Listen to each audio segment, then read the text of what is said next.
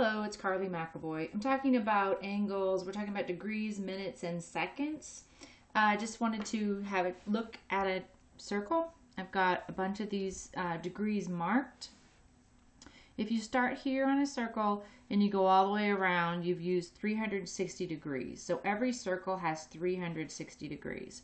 So if you're going, normally we talk about, just like I did, we talk about degrees when we're talking about angles.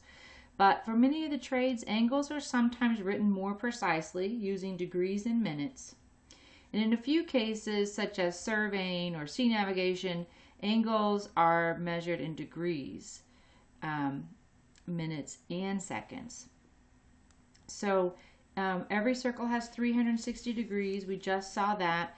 A semicircle is half a circle, so that's 180 degrees.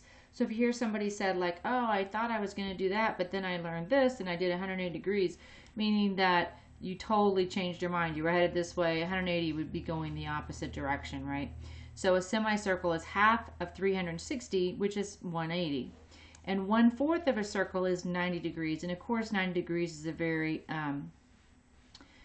usable angle to get to know, because there's a lot of things where you have to do something that's what they consider square, and they assume that everyone knows that's 90 degrees. Of course, there might be a little tolerance, but for the most part, it should be close to 90 degrees if you're doing the, two walls coming together or something like that. But you can break minutes, or degrees, sorry, up into minutes. There are 60 minutes in 1 degree. So a 1 degree would be a little tiny thing, right? So 1 degree is small, but there's 60 minutes in there. So that becomes much more precise when you talk about it with the minutes.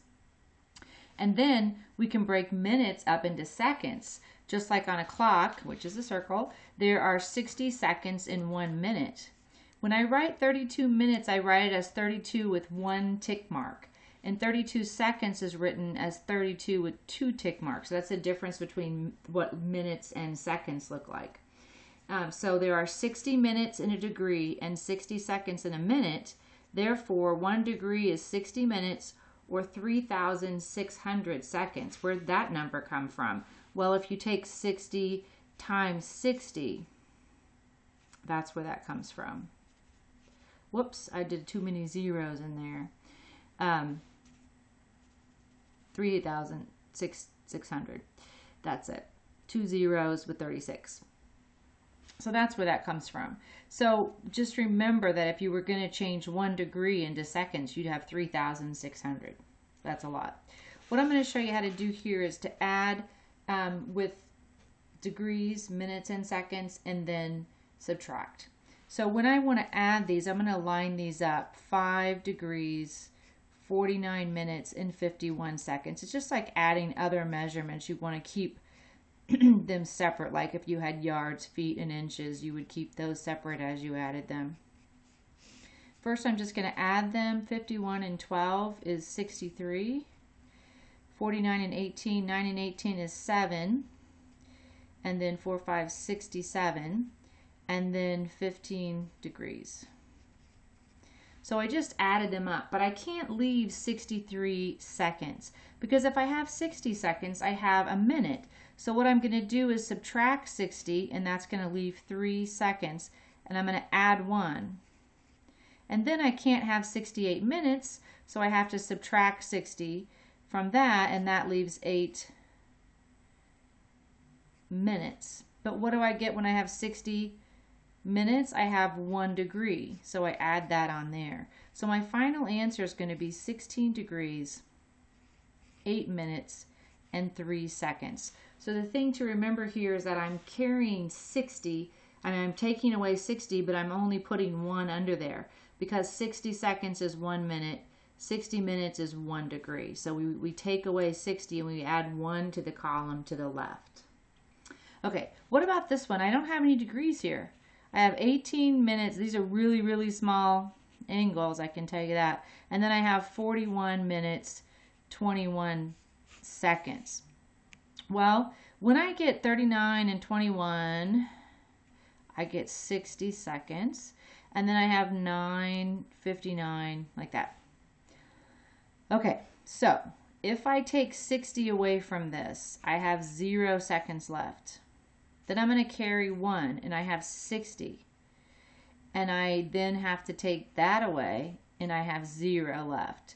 And what happens? I'm putting 1, I have to carry that 1 over there because I took away 60 minutes, I have 1 second. And so what I have is that these two things added actually equal 1 degree. 0 minutes and 0 seconds. I think in the computer they ask you to go ahead and put the zeros in if you get them. So that's exactly 1 degree. So it looked just, these two small things added up to 1 degree. And I'm going to admit to you right now, I did not do that intentionally. That's awesome.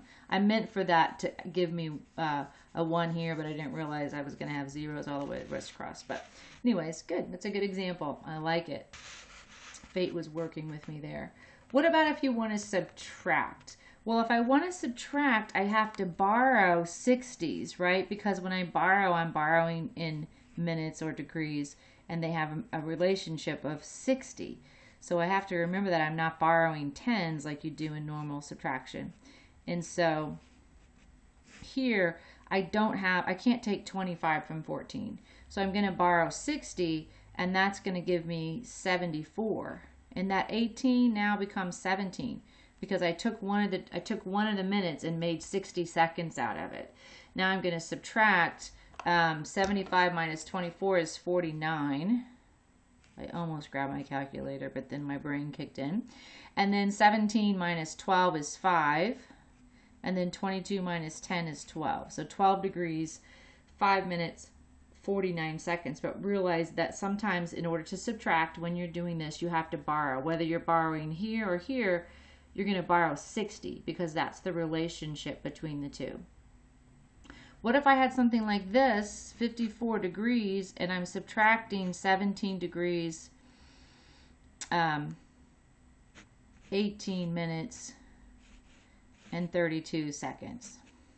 Well, isn't it true that that could be 53 degrees and 60 seconds and 0 minutes, right? 54 degrees, and then I could take one of those and make it a 60, and then I could take 53 degrees, change that to 59, and then make 60 seconds here, right? So basically I took one of the degrees and made 60 minutes. Then I took one of the minutes away and made 60 seconds. And now I have something that I could work with. I needed those degrees and seconds. So 42, 52, 62, 28. Well, we can actually do this without having to use our brains. I mean, we can write it down. 28, and then I'm going to subtract 59 minus 18, 41, and then 53 minus 17. 36 degrees, 41 minutes, and 28 seconds.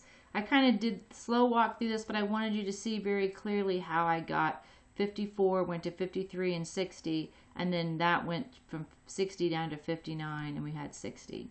This is a full second. If I added on that, that'd be 60, and that'd be a full minute, and that would add back on. All right, that's it. Degrees, minutes, and seconds, addition and subtraction. Have a fantastic day.